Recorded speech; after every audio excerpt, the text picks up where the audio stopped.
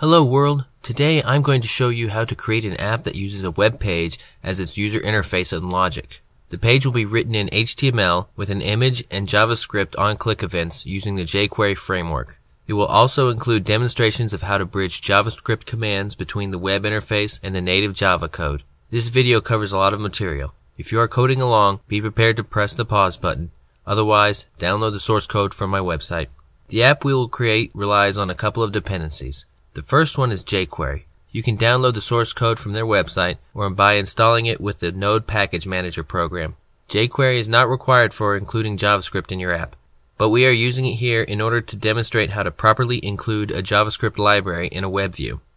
The second dependency is a GIF image. I got this one from the GitHub account for the jQuery wiki page. You can use any image you want. Much like the jQuery library, it is included here for demonstration purposes.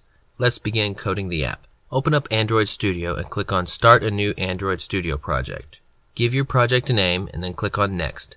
When selecting the SDK, I recommend setting a minimum SDK of Android 5.0. The reason is because the web views prior to this version have several bugs and also have some missing features. After you select your SDK, click on Next, select an empty activity and then click on Next. Use the default name of main activity and then click on Finish.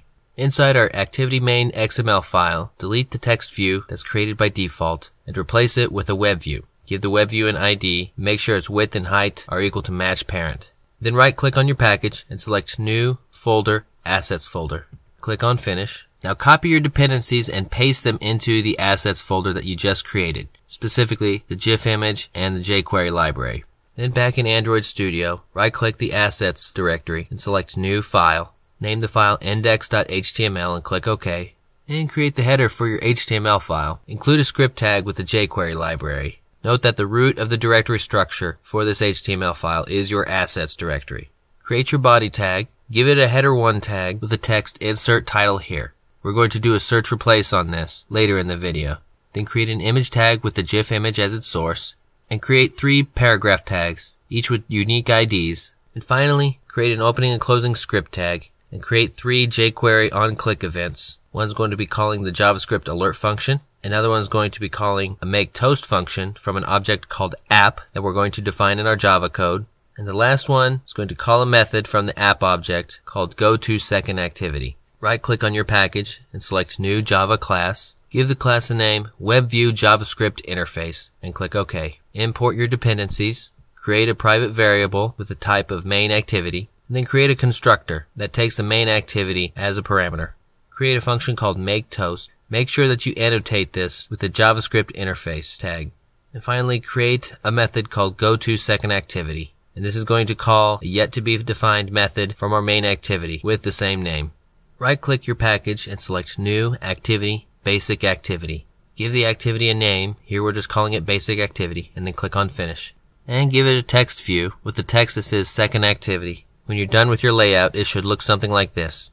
Now go to the main activity.java file. Import your dependencies. Create a couple of private variables. One's the WebView JavaScript interface we just created, and the other one is a WebView. Create a function called readFileToString. As the name implies, it's just going to read a file from your assets directory and save the contents to a string variable. Now define the method goToSecondActivity. Create an intent with the basic activity class, and then start the activity. Now, inside your onCreate method, instantiate the web view, and then configure the web settings from your web view to enable JavaScript. Instantiate your WebView JavaScript interface, and add the interface to your web view, passing it the string app for the second parameter. Then call setLayerType to prevent flickering on some devices. Then set Web Contents Debugging enabled to true if you want to do debugging in your Chrome browser. This only works on newer versions of Android. Now to add support for the JavaScript alert function, we need to set a web Chrome client to the web view.